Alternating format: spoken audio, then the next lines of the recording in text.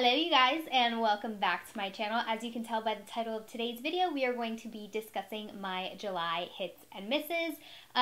It's been like 3 or 4 months since I've actually done a favorites video, so I'm not going to lie to you, some of these products I've been using for the past couple months, not just for the month of July, but I did want to give them a mention. They've been awesome. I've been loving them. So without further ado, if you're interested in seeing my hits and misses for the past few months, then let's get started.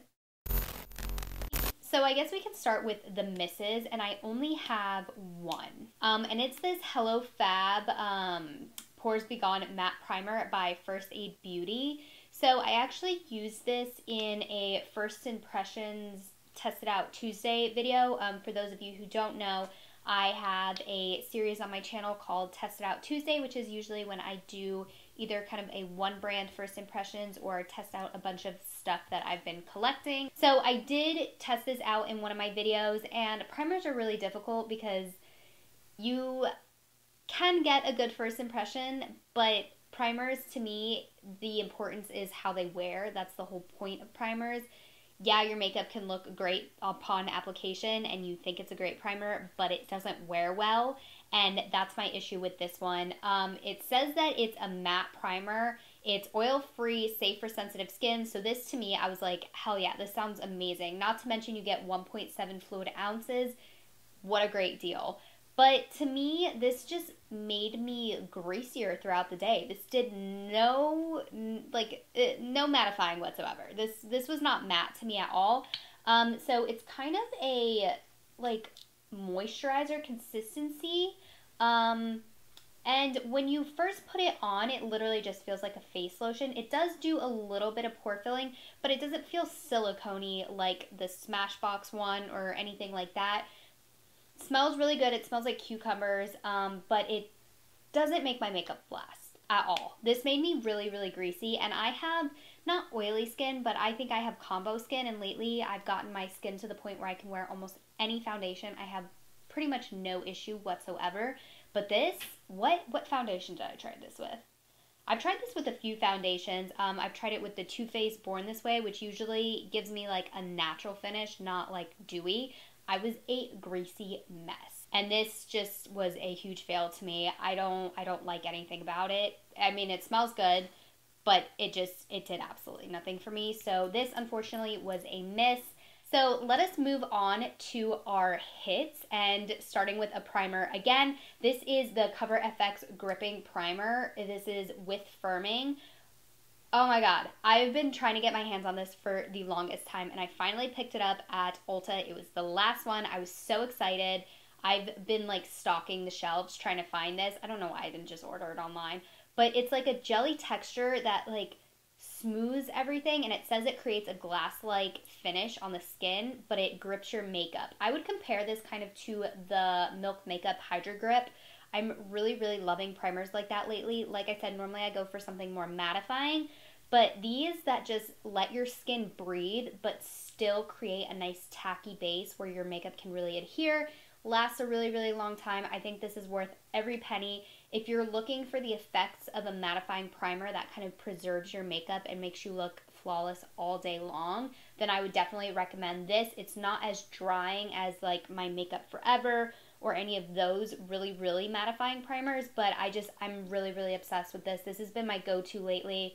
Like I said, I have combo skin, and I think it works phenomenally. I don't get greasy. It keeps my makeup looking amazing. It looks like I applied it, at least my base looks like I applied it at the end of the day when I use this. I think it's a phenomenal product. So next, I'm a little bit late to the bandwagon on this, but this is the Charlotte Tilbury Hollywood Flawless Filter, and I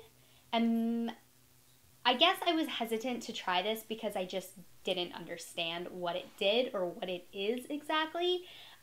So it says it's for a superstar youth glow. People were like, is it a highlighter? Is it a foundation? Is it a primer? Like, what are we doing here? And honestly, truthfully, I still don't know what it really is meant for, but I like to use it underneath my foundation or mixed in. I've actually used this on clients as well. It has a doe foot applicator. You get a ton of product, and I kind of just use it in conjunction with my primers under my foundation or mixed in. Gives you a really, really beautiful look to your foundation if you kind of want to sheer it out or create something a little bit more glowy and dewy. I love this. It is a little bit of a thicker product. I have mine in the shade 4 medium just because I like to use it when I'm self-tanned. That's it right there. And honestly, I would not use this on top of foundation. I don't look at it as like a highlighter per se, but as you can see, it just gives you a really nice glow. So I really like this mixed into foundation. Sometimes I find that if I use this underneath the foundation will kind of just cover it up, especially if it's something full coverage like I normally gravitate towards. So I definitely love this mix in. I just do a few swipes with my foundation, pounce it in with a beauty blender, and you're good to go. So another Cover FX product that I've been loving, this is the Perfect Setting Powder. I think it's really, really amazing. I can't remember if I've mentioned this in a favorites video yet, but if I have, it must be good if I'm mentioning it twice. I really, really do love it. Actually, I'm pretty sure now that I'm saying, yeah, I'm pretty sure I've already mentioned this. But I've been using it nonstop. This has completely replaced my Laura Mercier. I'm really, really obsessed with it. My Coty Airspun, I just think this is a great product. It doesn't make your skin look cakey. It doesn't suck the life out of your face. I think it's amazing. I don't bake with it. I'm not a huge baker lately. I just prefer to dust this all over my face, and it keeps me nice and matte, preserves my makeup perfectly. I've just been a really, really big fan of this. I think it works amazing with every foundation and every concealer I've tried it with this far. I haven't had any issues whatsoever, and I really appreciate the clean packaging. You get that kind of like plastic cover sieve, so you're not going to make a huge mess. I've taken this with me on literally every trip I've been on in the past few months. This has gone with me, and this is pretty much all I've taken with me. It's definitely a product that I trust, and it's like kind of my go-to lately. If I need a setting powder, I just automatically reach for this one. So next up, I want to talk about 2 eyeshadows, and these are actually drugstore. I'm hoping that you guys can get your hands on them here. I actually picked these up when I was in Germany a few weeks ago, and these are the Essence Melted Chrome eyeshadows. It's actually what I'm wearing on my lid right now. I'm wearing this one called Iconic. This is 02, and then I have 06 Copper Me. You guys, these eyeshadows, oh my god. First of all, they're affordable as heck because they're Essence. I'm going to swatch this for you, and you're just going to be mind-blown. First of all, it's so soft and creamy. I mean, just look at that. I mean, are we kidding? And they blend out like so nicely. Just look how pigmented. This is with no Fix Plus, no nothing.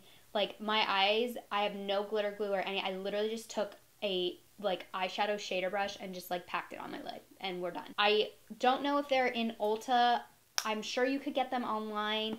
If you can get your hands on them, if you can hunt them down somewhere, I highly, highly recommend them. They're so beautiful. I wish I got more, but from what I remember, the color selection was kind of like eh. So I need to go online and see if I can get a few more of these, but oh my god, they're just so beautiful. This is kind of like a cool toned champagne-y. Oh my god, it's just so beautiful. This I would consider wearing for my wedding day. Like, I think this is gonna be my new replacement shadow for brides. I just think it's so, so stunning. This also, if you don't pack it on as much, it's a really, really pretty eyeshadow topper. You don't necessarily need to wear this on its own. This one is a little bit more sheer. It doesn't have as much as, it's not as opaque as the copper one. So this one, if you blend it out, you get just a really pretty sparkle. I don't know if you can see that. And you can top almost any eyeshadow with it, and it's just so, so beautiful. I think these were like $3. Essence is so, so affordable. I just think these are such beautiful eyeshadows. I just love them so much. You can use them with your finger, with your brush. They're literally amazing. They're just so creamy, and when you swatch it, you feel how soft and just buttery, and it's beautiful. I love it. I'm obsessed with these. If you can get your hands on them, do it. Like, buy them all. I'm not joking. Next up, I have this Beauty Bay highlighting palette. This is called the Living My Best Light, and this is the Brilliance one. There are 2 of them. This is Brilliance. I think there's one more. And these are kind of like all the pinky gold shades. Ooh. Talk about buttery and creamy. So my most used is probably Strobe and Charm, these 2 here. This one right here, I'm not gonna lie, I don't really use. It's a little bit chunky and glittery, but I think these 2 are so, so beautiful. This is Strobe. It's kind of a more pinky highlight. Oh, so pretty. And then we'll go in with Charmed, which is kind of like a champagne-y, just like neutral gold. Like, these are... Beauty Bay, I have just kind of discovered and fallen in love with. I think this palette was like $10. I love Beauty Bay because they carry a lot of products that you can't get in stores, you can't get from Ulta or Sephora. They carry a lot of unique brands, and it is a UK-based brand, so they have a lot of products that we can't get in the US. So I love browsing all their new products and stuff. The Beauty Bay brand, I so far have this and an eyeshadow palette, and I've just been blown away. I think they're really, really amazing. Really great value, pigmented, creamy, blendable, just all around a great, great product. You can mix them together. You have a lot of wearable shades here, and I usually gravitate towards a more gold or pinky highlight, so this is perfect for me. So I also have 2 hair products that I want to chat about with you guys. The first one is this Living Proof Full Dry Volume Blast. So I actually started out with the mini one of these because I have very thin hair. I don't know if you can tell, there's like a lot of texture spray and stuff in it right now. But I have pretty thin hair, so I struggle with getting a lot of volume in my roots. So this has been a lifesaver. I normally rely on dry shampoo to kind of give me that fresh volume and like big, dirty, gritty hair because I just love that like messy, undone kind of look. And this I am obsessed with. First of all, it smells amazing. The scent, ooh, it's so good. And also this gives my hair volume without having to use mousse that can get crunchy or like harsh hairsprays. This just like a quick like little, and it's, oh yes, I love it. It's so good. You can even spray it in like the mids of your hair, but I like to use this in my roots. If you're looking for something that's not as gritty as dry shampoo and kind of give your hair a break, because I know dry shampoo can actually make your hair dirtier and therefore it gets greasy faster, all that kind of stuff. So if you have clean hair and you don't want to use dry shampoo quite yet, I try and hold out until like day 3. I would really, really recommend this. It smells amazing. It's really easy to use. It's pretty foolproof. And you don't get like crunchy or greasy roots.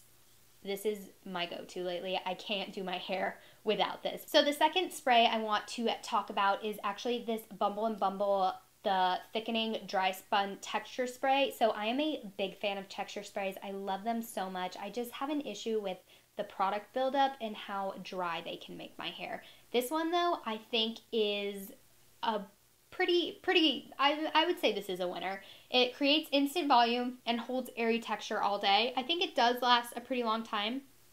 I have this in my hair also right now, and I just really like how it gives me that grittiness and dirtiness and texture that I love, but it doesn't make my hair feel really crunchy or dry. As you can see, it's still pretty shiny, and this is 3rd day hair for me. So I think that it's really, really good. You can build this up as much as you want. This has kind of replaced just like using hairspray. I'll just curl my hair and use this. I think this has really, really great hold, and it still gives your hair that like bounce, and it doesn't suck the life out of it, which is kind of my issue, especially with color treated hair. Being blonde, it's very easy to see dryness, split ends. Your hair can kind of look a little bit dull, especially if it's processed a lot like mine, but this still keeps and maintains all of the shine. I'm really, really happy with it. I used to have a ton of products. I am a product junkie, but I was able to replace a lot of those with just these guys. So I'm really excited about that. Cuts my hair routine down to minutes, like 10 minutes tops. And I think it looks pretty cute. So I just wanted to touch on some skincare products that I've been loving this month as well. So this is the Kiehl's Creme de Corps. This is the soy milk and honey whipped body butter. Ooh, this is good, you guys. The scent of this, I think it smells like oatmeal and like, oh, it's so good. The soy milk and honey is like a very accurate description. It smells just like comforting and cozy and creamy and delicious. This has been the only thing I've been using on my body lately. This is with shea and jojoba butters. Jojoba, is that how you say it? Jojoba? I think that's right. This is a pretty penny. I think it's like $45 for this tub, but it's lasted me a really, really long time. I've had this for like 5 months, I think, but I've just been using it like religiously pretty much every day. It preserves my self-tan really, really nicely. This is from like a week ago, 2 weeks ago, and I think it's looking really good. It's not breaking up or getting crazy. It's like a whipped texture. It's not thick. It almost has like a moussey whipped texture, like whipped cream kind of. I don't know if that's a good description. I love the texture of this. It's not thick. It soaks into your skin super, super quickly. I've used it on really hot days and I've been totally fine. It hasn't like melted off me or like I'm not like sliding around, you know, that feeling. So yeah, I've just really, really been loving this. So the next thing I actually want to talk about is this Duval. I hope I'm saying the brand right. Duval. This is the Radius Spin Care System, and this was actually sent to me. Before this, I'm not gonna lie, I was not a big facial brush kind of gal. I did used to use the Vanity Planet one. I was really into that for a while, and it had like the nice little heads that you could change out, all that kind of stuff. I was using it pretty religiously, and then I just stopped using it. And that was about a year ago. So this brand reached out to me and asked if they could send me their skincare system. And honestly, this brush is, if you've seen the Vanity Planet one compared to this, just feeling it, such better quality. This, so much better. I don't feel like it's going to electrocute me. I don't know, with the Vanity Planet one, I just thought like the plastic was really cheap, water was going to get in there, and it was just going to like zap me one day. But this is a really, really great product. I've been using it for about a month now. I don't know if I've seen a difference in like pores or anything like that, but I do think it does a really, really good job deep cleaning. I like to use it with a cleanser to remove makeup, anything like that. And I find when I go in with my toner afterwards, there is less product on there. So it does do a really good job of removing everything. And you get 4 interchangeable accessories. So I actually have not used any of these other accessories with it yet. I've just been using kind of the generic cleansing head. But this is really cool because this is a body exfoliator, so like a body buffer. This is really great to get off any self-tan or just exfoliate your body really well if you have any dead skin in like hard to reach areas like on your back, on your chest. I know my self-tan gets a little funky on my chest after it's been on for a long time and I'm trying to get it off. So I think this is really, really cool. And then you also have the cleansing head like I had on here before, and then you have the exfoliator. I would use this maybe like once or twice a week. And then last but not least, you have a pumice stone, which I think is really, really cool. So this is a really multi-purpose tool. The only issue I find with it is it does not have like a carrying case or anything to keep it clean and sanitized. That's one thing I did really enjoy about the Vanity Planet one, is it did come in nice little packaging, like a nice little box, so you could kind of store it in there. And then of course with facial brushes, you need to be very careful of is any bacteria. You can actually do more damage by not cleansing these heads. You really need to make sure that even though they are synthetic bristles, you are getting them really, really clean, because with water, of course, we know bacteria can grow there and it's just a yucky mess. Especially if you're using these to take off your makeup, they do get pretty brown and dingy looking. But after you're done washing your face, just take some antibacterial soap, rub it around in your hand, and it'll come right out. It's no big deal. But I really think this is a great product. I think it's much higher quality. It does require a battery, just so you know. You place it in the bottom here. But yeah, I've been really, really enjoying this so far. And they did give me a coupon code for you guys to use. I am not making any money off of it. It's just a code for you guys to use.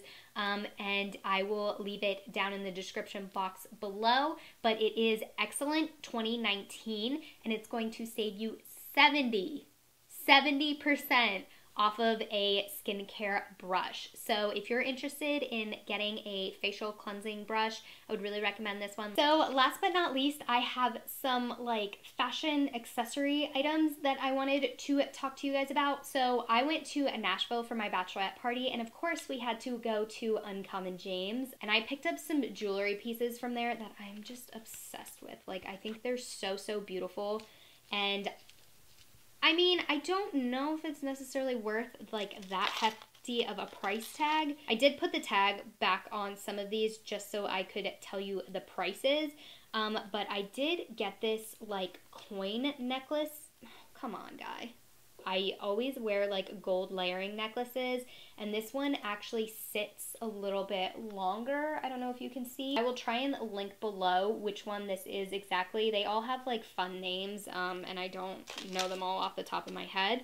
And then I also got this choker, which I think is so, so pretty, and the price of this one is $54. I think this is called the Reed, I'm pretty sure, but it's really cool. The chain is just really, really unique. It has different sizes on there, and I just think it's really pretty while still being very dainty. And then we all know I love my hoops. Like, I'm pretty sure that's all I wear, like, ever. I'm obsessed with hoop earrings.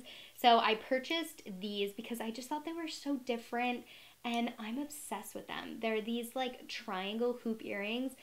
And now I'm pretty sure these were like 70 bucks, which is absurd for a pair of earrings, but I've been wearing them nonstop. So I feel like I'm getting my money's worth out of them. And they do feel like pretty good quality. They don't feel like they're going to bend or anything, but I just think they're so fun and unique, and I wear these all the time. So like, I really do love them. I love them especially with your hair like up so you can really see the shape. If you can find a dupe for them, I would say go for it. I don't know if you need to spend $70 on a pair of hoop earrings, but I just think they're so unique, and I haven't seen a pair like this anywhere else. So that was my little like gift to myself. So last but not least, you guys know I've been on this kind of health kick. I've been doing keto, and I've really been trying to get my act together, especially now that I have so much more time before the wedding. I really want to look and feel my best. So that includes me working out more frequently. I've been very proud of myself. I've been doing really, really good. And so I treated myself to some new workout shoes. Obviously, these are two separate pairs. They don't go together. But these are the Nike Free Metcon 2s, I want to say. I will link them down below again. I think these are like glacial gray or something like that. And then these are the like sunrise pink or something. But they're basically white with like these like orange and pink ombre details. They're super, super cute. And aside from being really, really cute, they are a very, very functional shoe. So I have the original Metcons that I used for lifting. They're very, very flat, like so flat, like almost like Converse, but more stiff. And I really liked them, but I just found that they weren't versatile enough for me. I've been trying to switch up my workouts a little bit. Aside from lifting, I'm trying to incorporate more quick movements, cardio, hits, stuff like that. And I'm not trying to change my shoes in the middle of the gym, put on running shoes. It's just too much for me. So I really like these because, as you can see, they're so much more flexible. I should probably get my other Metcons to kind of show you the comparison, but you can look it up on Nike. It tells you the whole spiel and everything. But these are just so bendy and flexible. I find that these are so much more versatile. They give me the flat support I need for squatting and things like that, but I can do quick little sprints in them. I can do burpees, I can do lunges, whatever it may be. So I did purchase 2 pair of these. I think these are $120 a pair, but I really, really love them. Normally in my sneakers, I am a size 7. These do fit a little bit snug. I think all Metcons fit smaller than normal, so I did purchase a 7.5 in these. So if you are interested in these, I would recommend going to a store to try them on, or sizing up half a size. I don't think you need to go full size. It depends on how tight you like your sneakers. I like mine moderately tight. But yeah, so I ended up with a 7.5 in these, and I like them because you don't actually tie them. They're kind of just an elasticy like sock situation. You just like slip your foot in there, and then you have laces to tighten them if you want. I've done pretty much all of my workouts in these, and they're still pretty clean. The only thing I would not recommend running like long distance in these. These are not meant to be running shoes. These are like cross training, quick workout kind of shoes. If you like Metcons but they're just a little bit too flat or not giving you enough, I would definitely recommend checking these out. They are very versatile, comfy, and you can do a little bit more in them. Alrighty, you guys, that is going to conclude my recent beauty, health, fashion, accessory, whatever favorites for the past few months as well as the month of July. I know I always say this, but I am going to try and get back on schedule with doing a monthly favorites every month. They are some of my favorite videos to do just because I can quickly share products with you that I have been obsessed with. So if you have any monthly favorites, let me know what they are down below. What have you been obsessed with this month? And if there's anything you think I need to try, I am happy to do so. Leave that down in the comments as well. And I will see you in my next video. Thank you so much for watching. Don't forget to like and subscribe before you go. Bye.